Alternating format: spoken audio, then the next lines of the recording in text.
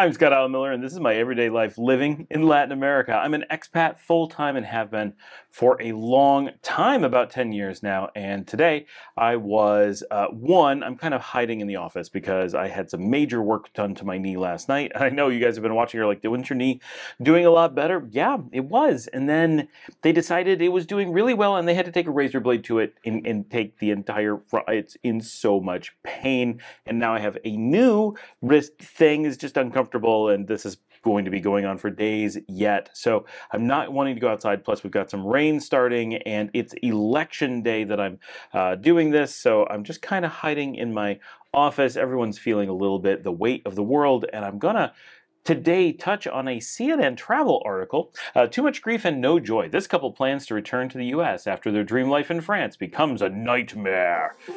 Right after that bump.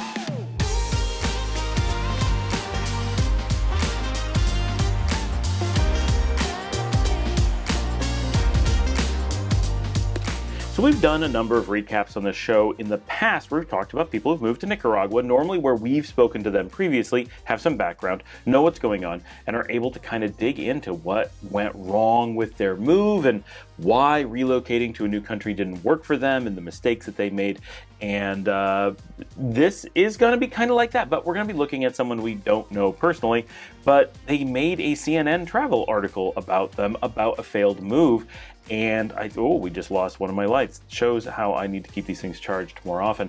And we're going to dig into their move and see what went wrong, because just reading this article, it's really easy to see that this couple was not prepared in any way for making a move to any foreign country. The fact that it was France is completely irrelevant to their story. So I want to dig into this article a little bit and just help you guys understand. I just do something a little bit different today. Hope you enjoy the change of pace. And we didn't have any specific user questions. Well, it shows I'm at the office right now. We don't have any viewer questions right now that's anyone's looking to have answered, and so it's a perfect time to just jump into something a little bit different and get this done. So let's get right into the article. Okay, so in this article, they moved this couple who is 74 and 75, so they're most likely retired. They're looking at a very different plan than most people. I mean, that's pretty old to be moving to a new country.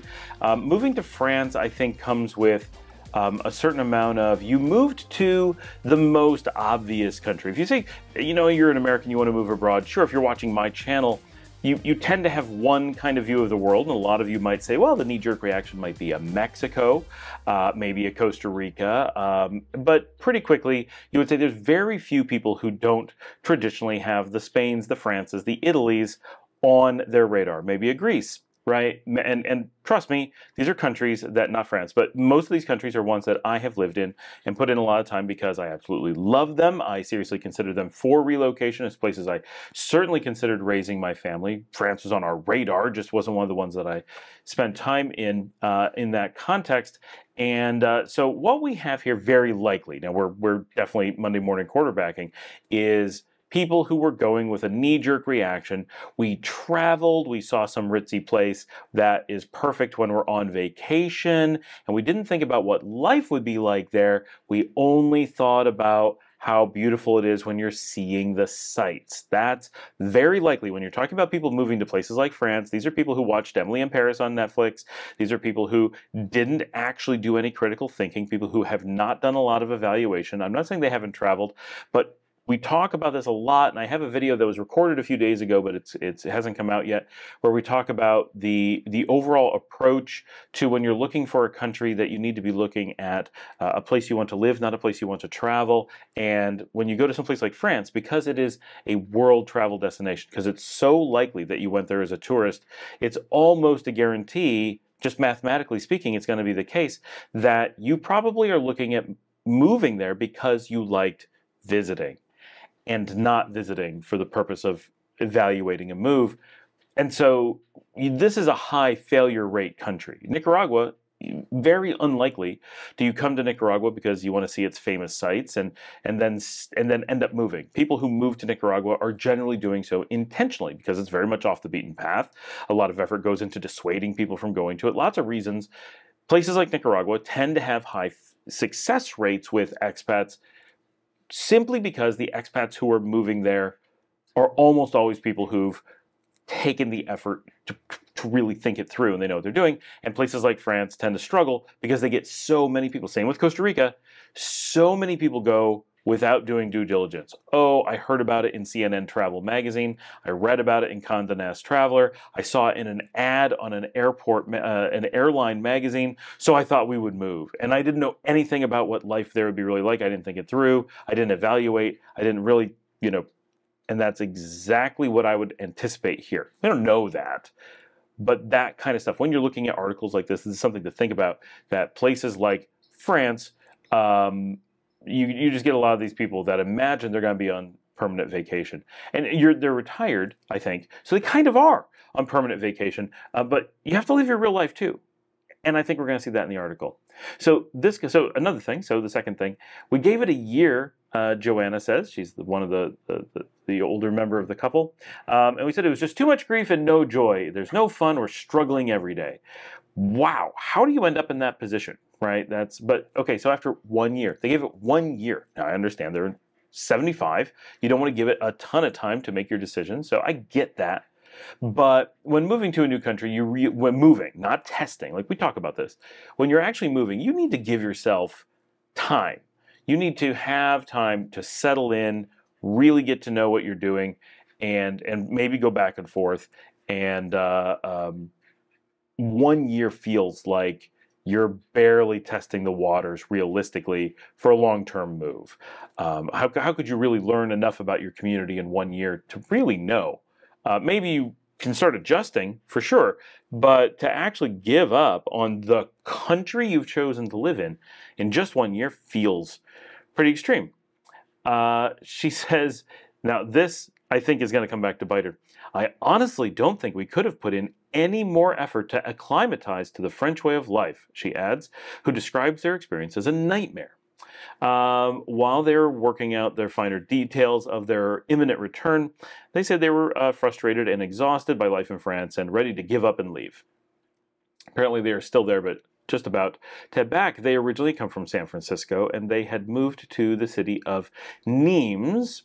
They've been married for 20 years. They say that they have traveled the world extensively, both together and beforehand. However, a lot of people travel extensively, and what they mean is taking package tours, going on cruises, going to see the sights of Europe where you're staying in fancy hotels and such and so forth. And these are things that we don't know about this couple, but when you're reading articles like this, it's good to think about, is that what they mean? Is that their concept of experience? Or is it that they actually went to these places, put in lots of time, lived there? You get very different responses. You could spend your whole life traveling and not be prepared to move to a new place any more than someone who had never traveled at all. Maybe a little bit more, but barely more. It doesn't really do that much to prepare you for moving just by having traveled to a number of places. Now, they did point out they have no kids, no siblings, no parents. They are completely unencumbered. They do have a pet, but many of you do, and we all know how that is, so we'll talk about that.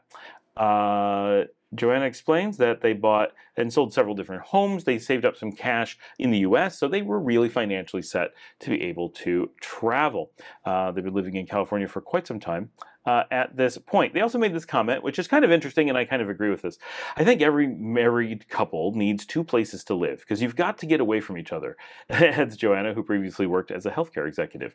That's kind of true. My wife and I, we've been together for 23 years, longer than this couple, and while we don't normally maintain residences apart, we do maintain multiple residences, and from time to time, it's very nice that we have an apartment up the street, we have places on the beach. We are able to go and spend time away from each other very easily.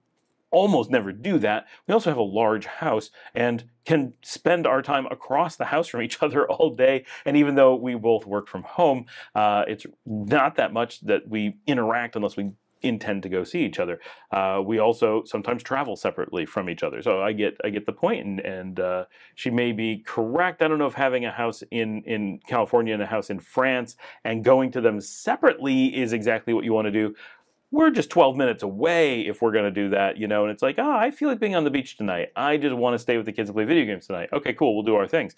Not, what, I feel like I'm going to go to France for the season and I'll see you later. But when you get into retirement age, and especially if you've been married 30, 40 years, easy to see that happening. And, you know, I did my Bolivia trip without her. She did her Cambodia trip without me. And we're perfectly capable of getting some time to ourselves as well.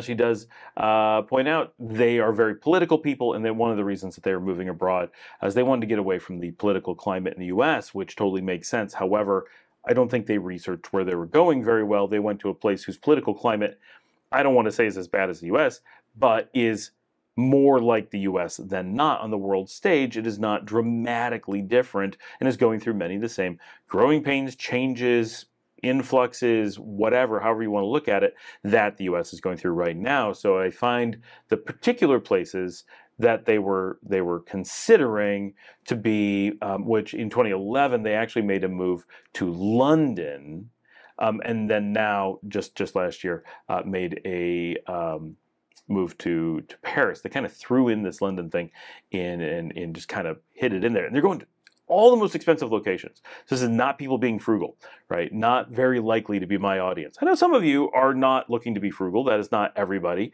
But I do, you know, being in Nicaragua, we tend to get a lot of frugal people, but they're very much focused on a very small area of very, very rich Europe.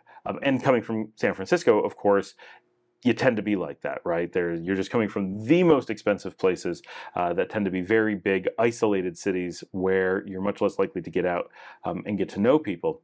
But they decided they couldn't live in the UK anymore. They could not afford it, which is pretty shocking to then move to France. So all of these, the US, UK, and France, are all relatively close politically. On the world stage, they're bordering on identical. That's pushing the point a little bit. The United States is extremely far in one direction, and no one goes that far. But the UK and France do lean far more towards it than other places. So even from, and we've seen this in other conversations of people who make the claim that they're leaving wherever they're going from and making the choice of where they're moving to for political reasons, and then the choice that they make very clearly points to them not having researched the politics at all, and which points out the point that I often make, that it doesn't actually matter, right? Politics of the place you're moving to, because you're not a citizen, don't matter. The results matter, but the actual politics absolutely can't matter.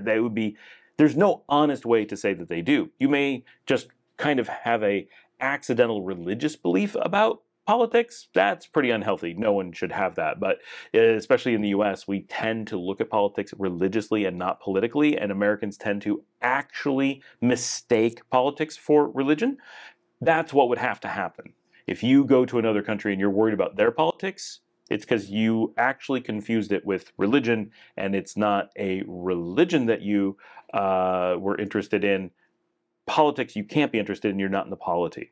So that's as Americans, it will take a bit for that to sink in, but that is why Americans seem so strange about politics around the world. It's because most places politics are politics, but in the United States, politics are actually religion to the majority of people. And if you've ever heard someone say something like, well, you can't do that because the Constitution, right? That's them saying that it's a religion to them, because that means they're demonstrating that to them the Constitution isn't a legal document to be controlled through the polity. It is a religious document that you must adhere to. They're speaking of it as though it's the Bible, because in their mind it is. They may not have consciously come to that point. It is presented that way intentionally for a lot of reasons. It helps maintain the status quo and reduces violence in a country and a lot of things internally. But that is why. So this is some weirdness going on with their political motivations as far as their move goes, so that there's a number of things you can see leading up here. They're like, they don't seem to really have thought through why they're moving. I'm sure they like France, but they don't seem to have said, here's what I want to solve, here's how I want to solve it, and who would best solve this, and then come up with options. They seem to have said, I hear a lot of people say France, and it doesn't seem scary because it's a popular tourist destination, so moving to France must be a great idea. Now, I will, of course, link the CNN article in the show description down there, so that you guys can read the article yourself and follow along. And as always, if you have questions, comments, anything, get down. Even just to say hi really matters. And of course, if you'd like to support the channel, you can buy me a coffee at the link buymeacoffee.com/Scott Allen Miller. That link's down below.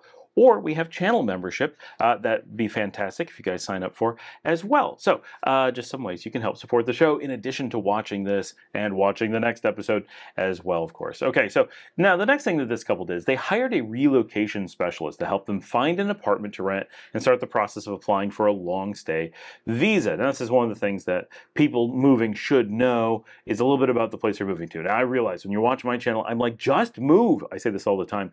Or also in places where you can do that really easily. France is not one of these places, and you do need to do a little bit of research anywhere to know what you're getting into before you actually go to live. France is one that does require a bit of paperwork to do a long-term stay, and this they found to be kind of challenging. Now, one of the things you'll notice here is they hired a relocation specialist. I understand that I kind of am a relocation specialist, so this is kind of Hippocratic. I'm being a hypocrite. Thank you. A little bit to say that often relocation specialists are a problem, but it's true. One of the things that I say a lot is, I'm really not here to be hired. I'm here to make content. And I love when people want to hire me or want to have my team help with things. And maybe at some point that's something that we'll do. We kind of do. But I very much try to stay away from that. We definitely don't advertise it because we don't want to be in that business because there's so many con artists in that business. And so where we're helping with relocation when we do, we try to focus very heavily purely on basic advice, making connections, and tours, of course. Tours are different. You want us to show you around and stuff. Love it. It's different than selling you this ephemeral, like, we're going to help you relocate. No. We're going to drive you around and tell you about places and show you things. That's a different thing, and it's just fun, and we do that stuff.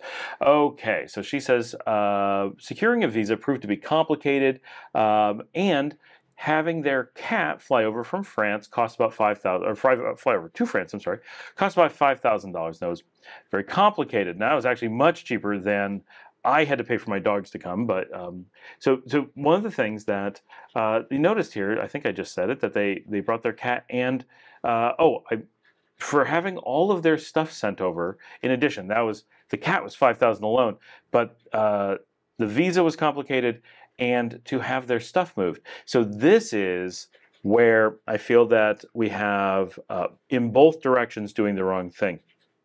They don't seem to have done their research before moving. So in some ways, they're being very impetuous. And the thing that we always are harping on is you don't just bring all your stuff, basically ever, but especially right away. If you're going to move someplace, wait, see what you actually need, bring only what makes sense. Often that's nothing, or nearly not. I mean, it's always going to be your laptop and your clothes, and there's always going to be something. But these are people who did exactly what we warn everyone not to do. They were not in France long enough to ever determine if they should bring their household possessions. Their cat, you have to bring. Never going to leave my animals behind.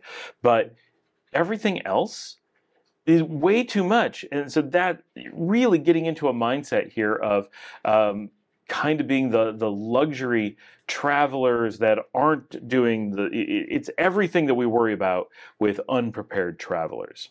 Now, smartly in this process, they held on to their apartment in San Francisco, so they didn't completely give everything up and jump in with no way back or anything like that, but they did make some pretty big leaps. You don't want to move all of your stuff. The cost of moving your stuff is it's so impractical.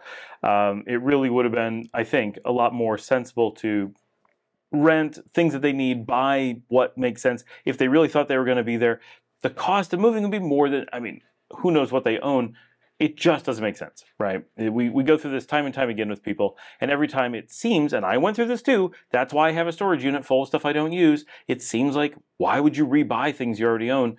But rebuying new is cheaper than shipping old almost always. Now, this brings us to the most, I think, salient point here. And I know we say a lot, you're coming to Nicaragua, don't let not knowing the language hold you back. And I certainly mean that. And if you're moving to France, don't let not learning the language hold you back. But we aren't, so I want some context here. We're talking about a couple who moved.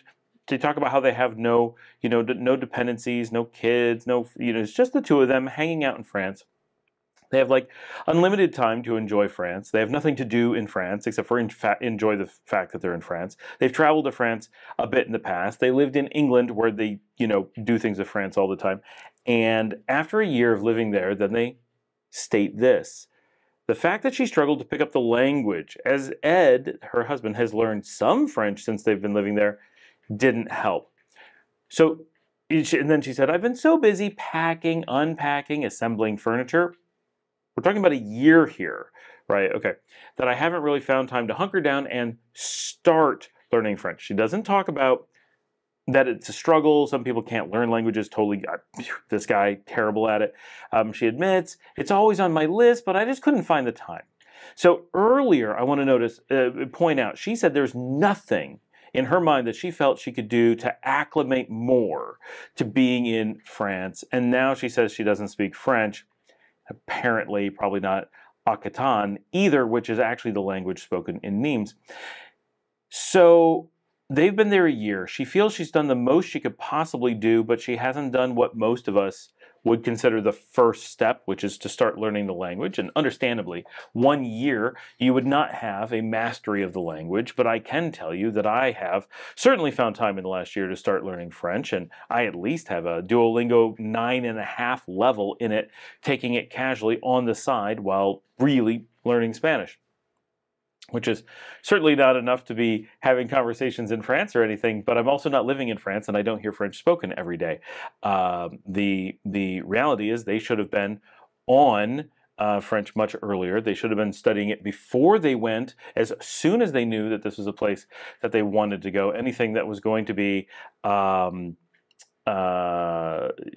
serious consideration, they really should have been looking at French, even casually. Duolingo, do it for free. We're not talking about spending money. I'm not talking about topping 15 minutes a day. I'm not talking about hiring a tutor. I'm just talking about let's get the ball rolling, right? Enough that when you hit the ground, and always do this, never start your stuff after you're on the ground. You're on the ground, you're busy, right? You're distracted. But just before you go, you're all like, I'm getting ready. I'm so excited. I'm moving to a new country. Go on my Duolingo, make myself more ready for my new country, right? Every little bit helps. Don't wait, in most cases, very few places in the world, I don't even know of one, do you need to learn the language first. So don't let that hold you back. Doesn't matter if you're going to France, Thailand, Nicaragua, but definitely put in the effort and start. The sooner you start, right? But that is we're cherry picking this one really obvious problem, but it really shows she's acting like they've put in the maximum possible effort. And had we decided what minimum possible effort was before reading this article, we would have said, well, you'd have to have started the language at least a few weeks before you went to the country. So I think we have to, through our own reading into this, define this as made zero, had not even a passing interest in acclimating or assimilating. No interest at all. Not something that came up.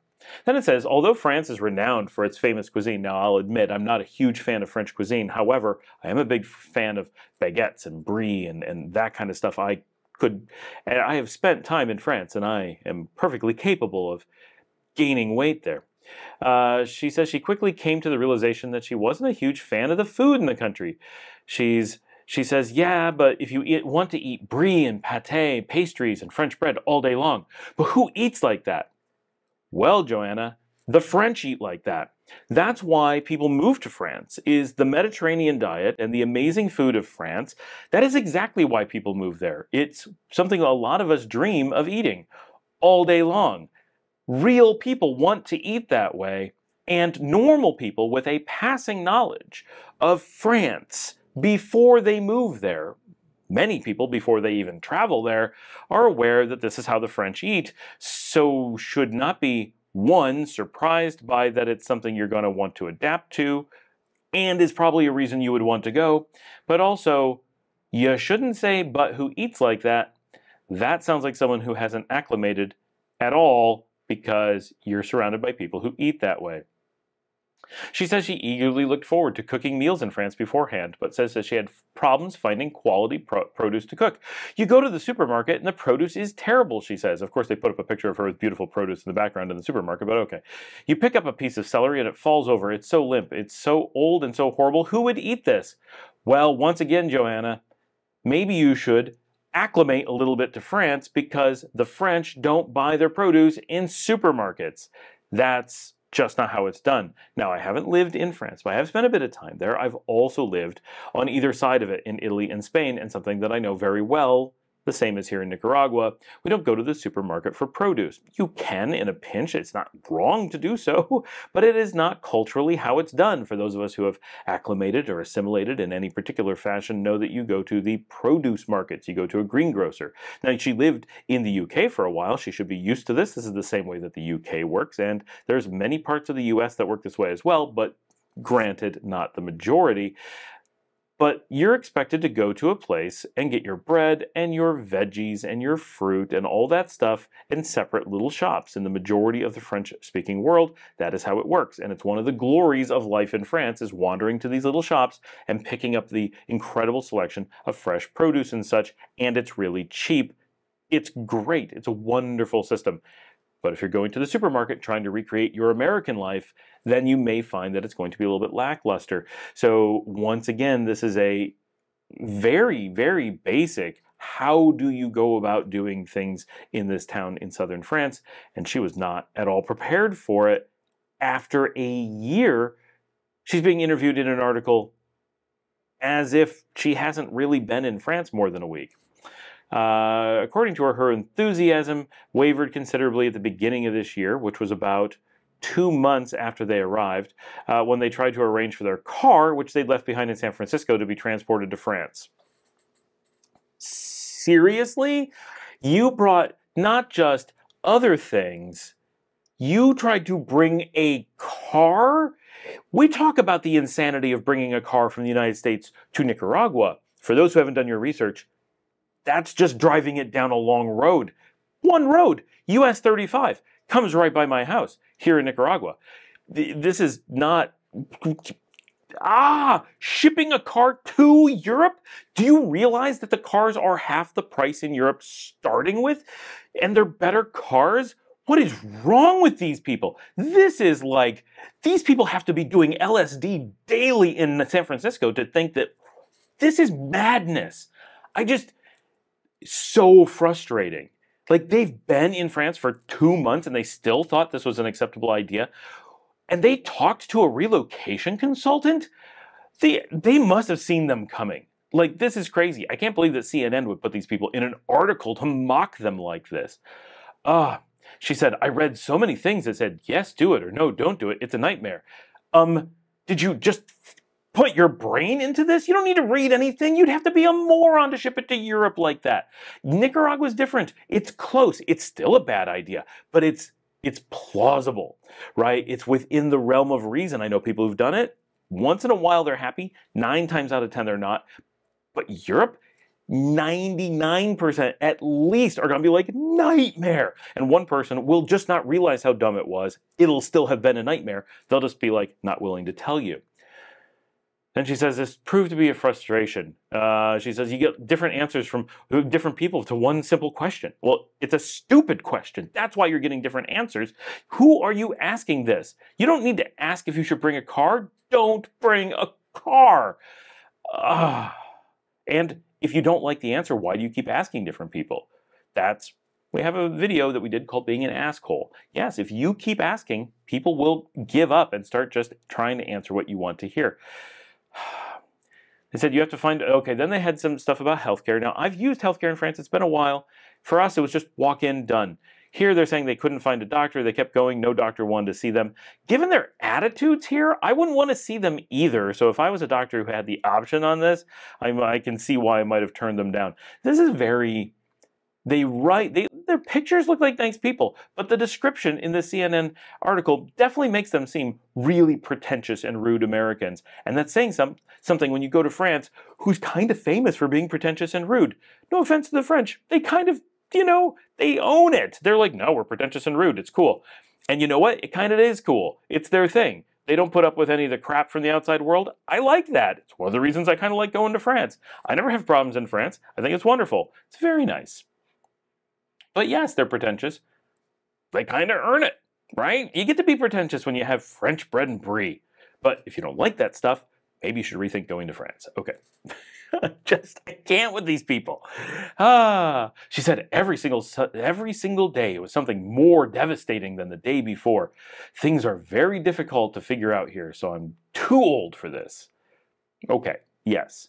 You are retired, you are 75, and moving to a completely different culture that you don't like and have no interest in and don't speak the language and don't want to speak the language and can't be bothered probably isn't a good combination. My father is 78. He would love to visit another country, live in another country, but imagining my father having to go to another country and needing to learn another language and figure out all the little intricacies of everyday life on his own, I imagine would be super frustrating. And not that he wouldn't want to, but at 78, it would be exhausting and frustrating, and he would feel panicked a bit. And I imagine this is happening here. Now, they're not alone. My father is single, so that would be worse. But like if my father moved here with support, he'd be like, this is so easy. This is great. Now she acknowledges, that the real thing is just that in the US, she's used to how these things work, and in France she's not, and so she's lost all the time. But they don't have the resources. They didn't make all the friends. They didn't take the long time to move in. They kind of jumped in all at once, and that has a tendency to create problems. Now she says back in the US, she describes herself as a chatty box with an active social life, but she hasn't been able to replicate this or anything close to it in France thus far. Do you remember the bit where you didn't try to acclimate in any way and don't speak the language? That might be why people aren't talking to you. She said that found that the lack of socialization was having a huge impact on her.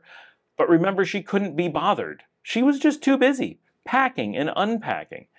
Another reason why you don't ship millions of things just to pack and unpack. I mean, I don't know how you unpack for a year, but okay. Aside from talking to people in the supermarket, she rarely has lengthy conversations with anyone but her husband now. The English speaker. Yes, we're not surprised. She hasn't now, she says, I haven't talked to one person here in 3 months. And she doesn't necessarily want to hang around with expat. That's not exactly why we came on this adventure. So they have some good attitude things in here, right? This is not all negative. I'm definitely taking it like these are really unprepared expats. She said the locals have been friendly and welcoming, but just hasn't managed to strike up friendships. Lacking the language will just do that. Now, it is true. The French basically all speak English. So there is, the reality that you can go everywhere and hang out with them in English. But they don't tend to make friends that way, right? Especially if you're not making an effort. If it's a two-way street and they know English and you haven't learned French yet, but you are actively learning it and they're helping you, very different, right? But if you're just like, I like French and all, I just haven't prioritized it over this assembling furniture thing I've been doing for a year. It's a hard shell to break. They're very private people. Yeah, the south of France, this is going to be a tough area to just, you're an outsider. Same thing here in Nicaragua. People are way more, it's not the same, but you got to get over this barrier of being like a complete outsider who just showed up and is not like making an effort to, you're trying to learn the language, you're trying to be a part of society and blah, blah, blah. So if you treated Nicaragua the same way, you would find it a lot colder than it really is as well. Just like France is not this cold. The French are, pretentious. They are cold, but not to the degree she's experiencing. She also found, and I hope no one is surprised by this in my audience, that a lot of the socialization in Nimes, France, seems to revolve around eating. Whoa! I mean, the French taking a strong interest in food as the center of socialization? Would never have called that. The next thing she's going to mention is that they like wine sometimes. And then when you want to drink, you have to have a drink that's on the little menu that they make. If you want to have a martini, it's not on the menu. That's how it is most of the world. You drink what's on their drink menus, right? This is Europe. Have you not been to Europe before? Like, what? Of course. The same thing in Nicaragua. We don't have ingredients for absolutely everything. It's not the United States. The United States has this wonderful cocktail culture. Okay, I don't talk about this enough. America has amazing cocktail culture. It's one of the things I miss most, and I don't know why I forget to mention it. I need to make a whole video on that, actually. Hold me to that. People pay attention. Get down in the comments. Ask me about my cocktail culture stuff. I'm a cocktail guy. My daughter, both of my daughters want to have speakeasy. They don't even drink. They just like the cocktail culture.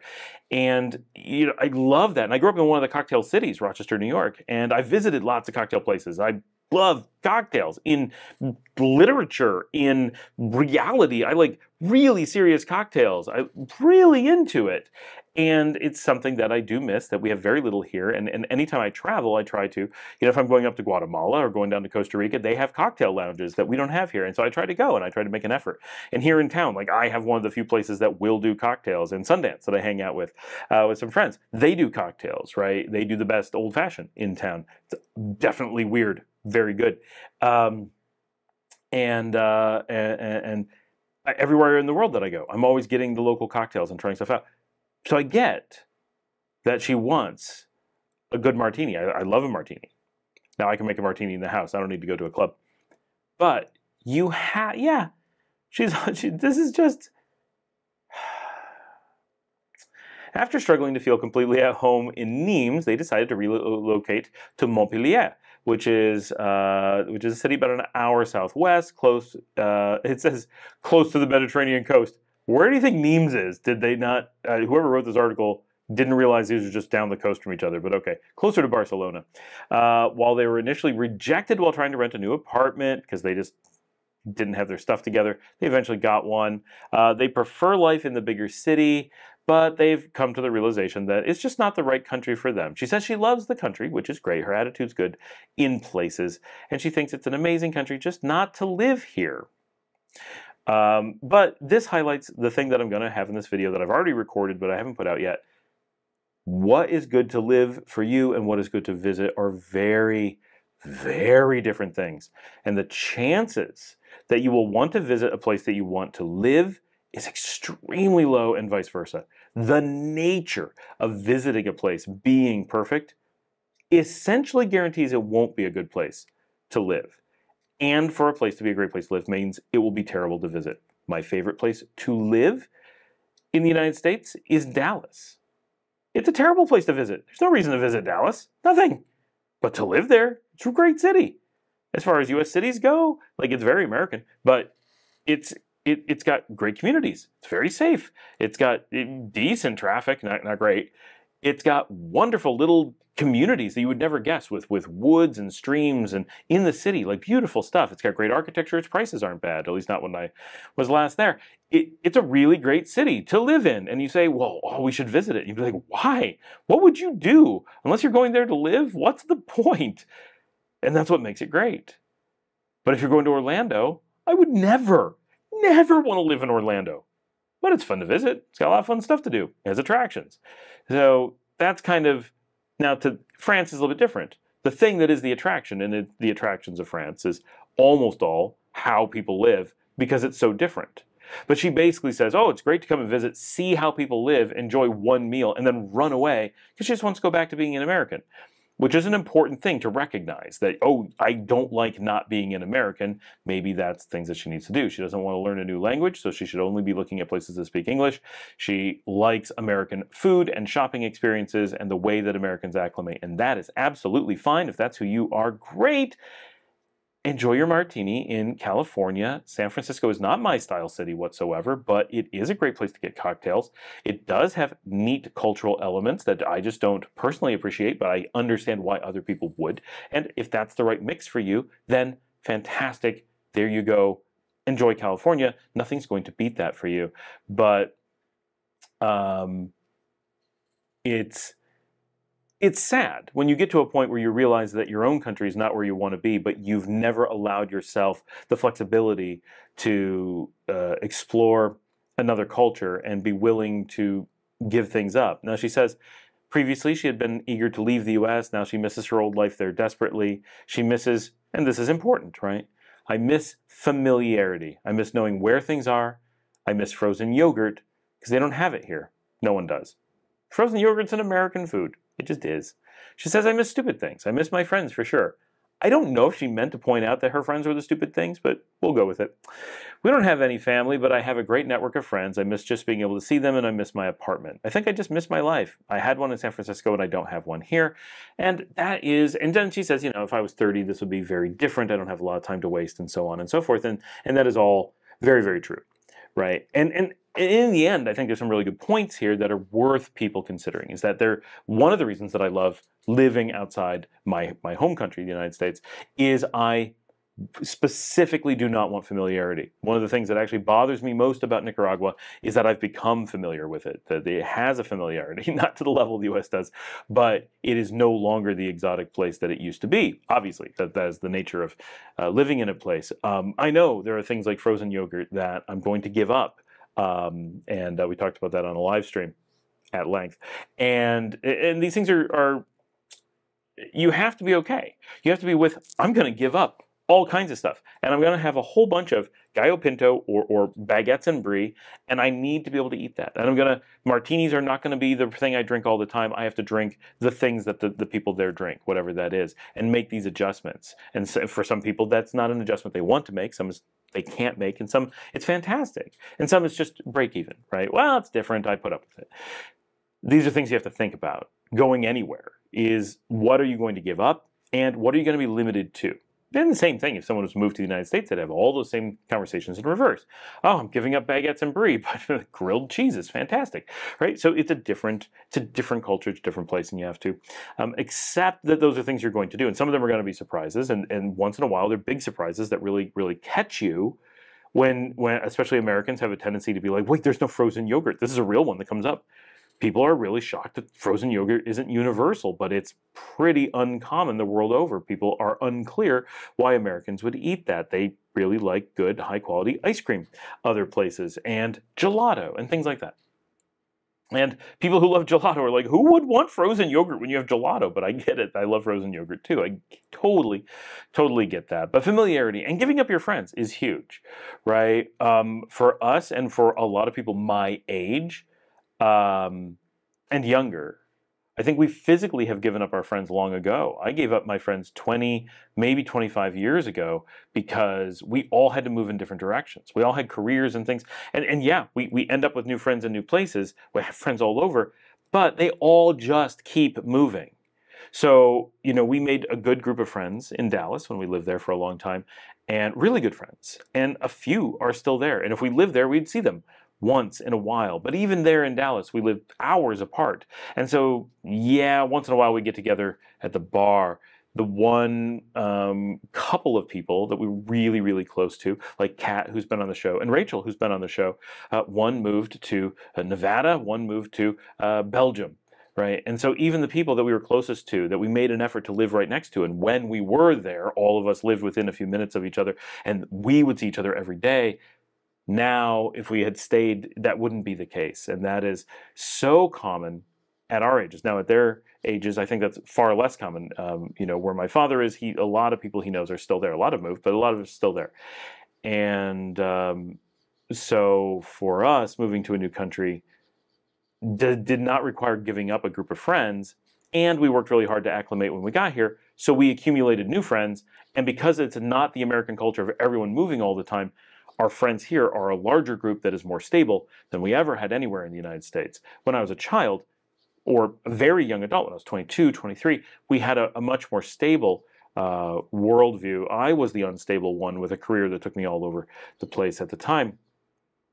And but I was always able to go back to my home location, and my friends would be there and be able to hang out and stuff like that. So it's been, I think, interesting to see. Definitely different groups have different reactions to things, that to them going to someplace that's generally more social left them without a friend group, but they didn't speak the language. But for us, moving to a place that was far away created opportunities for friends groups. Everyone's mileage is going to vary. Anyway, thanks for joining me. Like and subscribe. If you'd like to help support the channel, you can buy me a coffee at buymeacoffee.com/Scott Allen Miller. Link is in the notes as well. And as always, I will see all of you tomorrow.